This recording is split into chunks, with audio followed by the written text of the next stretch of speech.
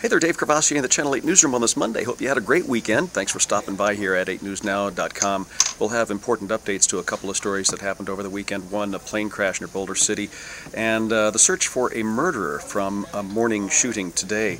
Sharie Harvin's been working today on a story about immigration reform and education. That's right. Dozens of people rallied outside Congressman Joe Heck's office pushing comprehensive immigration reform. And, you know, right now in Congress there is a bill, and it could be voted on any second. So we'll have the latest on the bill. We'll also hear from Congressman Joe Heck's office exactly where they are on this issue. All right. Thanks, Sharie. We'll look forward to that. Also, the EDC, Electric Daisy Carnival, big success, 3-day weekend.